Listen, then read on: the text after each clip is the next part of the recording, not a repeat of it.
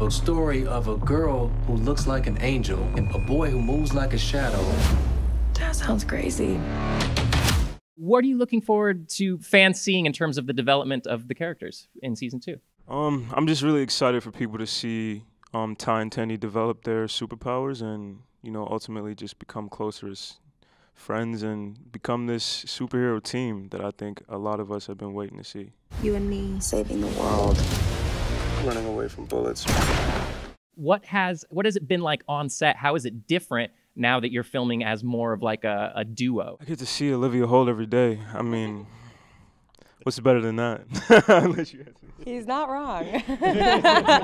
No, I mean, last season it was really fun to sort of go on our own individual journey and then meet up every now and then. But this season we do a lot together. So we did have a lot of days where we were working together, which was really fun. But I mean, Tandy and Tyrone have taken not just, their unique friendship to a whole level, but also their powers to a whole other level. And we will see a lot more of that evolve this next season. You've done the adaptation process before. So what is it about this show that it has been a little different for you? What is about Cloak and Dagger that's a different part of the process? I honestly think, being a relatively accomplished nerd, they are the two superheroes that are just equals and partners, and it's not a sidekick.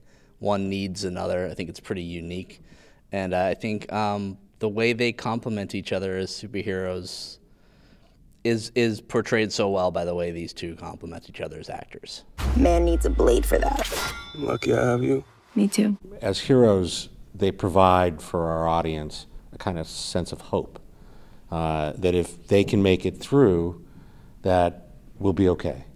And particularly now, this is sort of complicated times for people in terms of where they want to be socially and economically and all the sort of real world stuff that's around us all the time, that to be able to watch a show that tackles a lot of that, but then also has great humor, great interaction. This cast is extraordinary. We have a new, we like to say, antagonist this season that's sort of complicating things for them. She slit this guy's throat open with her hand. Yeah, well, I mean, it's like playing two different characters, essentially. So something that really was helpful was I had to learn Krav Maga before we went and shot, so that helped with the physicality because Mayhem has a lot of strength, and she's, obviously you see in the trailer that there's a lot more action this season. So doing all the preparation for that was really helpful, and Mayhem carries herself really differently, so her physicality is completely different. She's kind of in fight or flight mode all the time, where Bridget's a lot more protective of herself. So there were a lot of physical attributes that helped me kind of transition between, Bridget to where Mayhem kind of goes. There's the pressure, but then there's also this kind of comforting thing around it because Marvel does such amazing projects. So, when that name is attached to it, you're going to have great content, and that you're protected by that as well. Was there anything that surprised you about this process of adapting a comic book character, and what was your process like personally? I guess the only thing that surprised me was how much creative control they allowed us to have as well.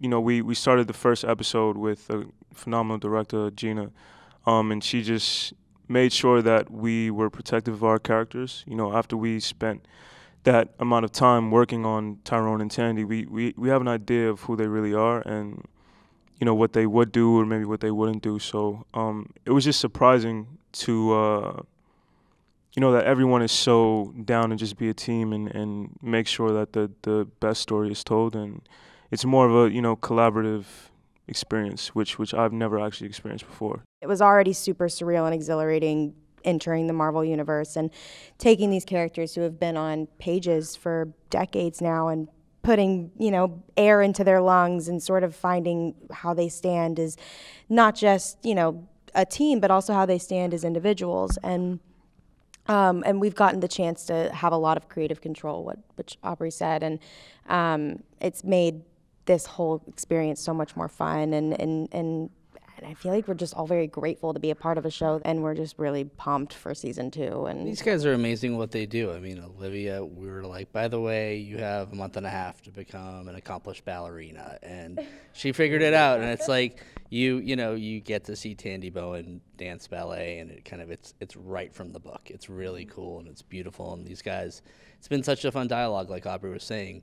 We cast these 2 kids knowing they were handsome and accomplished, but everything we've thrown at them, they've just pulled off so brilliantly that we keep throwing at crazier and crazier stuff at them, and it's just been amazing. What I'm capable of goes both ways. You need to be afraid for your life. If you let those wounds become scars, you're gonna look at yourself one day and not recognize what you see.